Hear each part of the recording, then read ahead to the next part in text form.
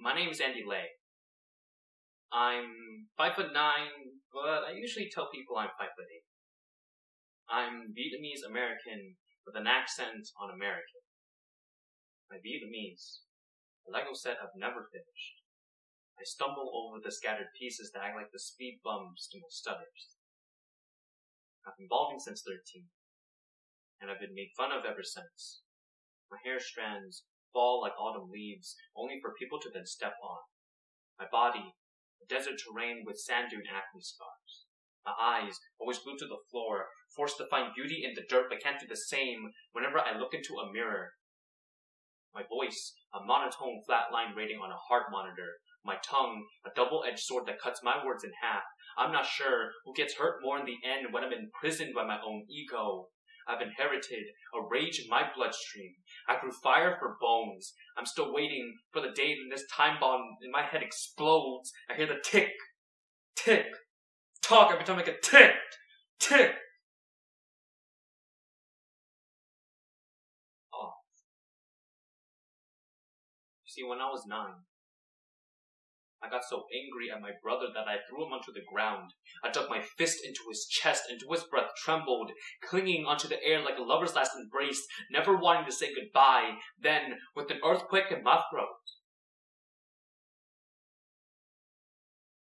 I asked him if he wanted to die. Until this day, I still can't remember why my fist became painted with red. Even now, whenever he sleeps next to me, I always check if he's still breathing, in case my body hasn't forgotten what it was made to do, so I don't drink. I don't smoke. I don't do anything to tamper with his temper.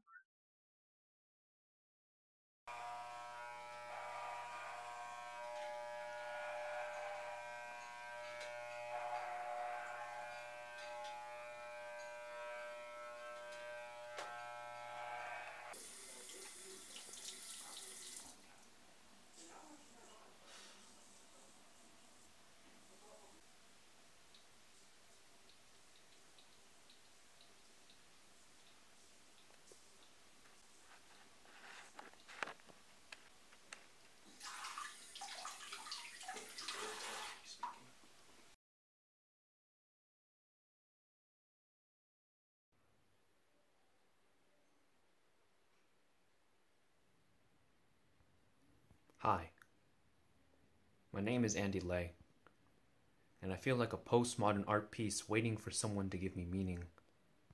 I'm infatuated with watching ink reflect light whenever I do calligraphy.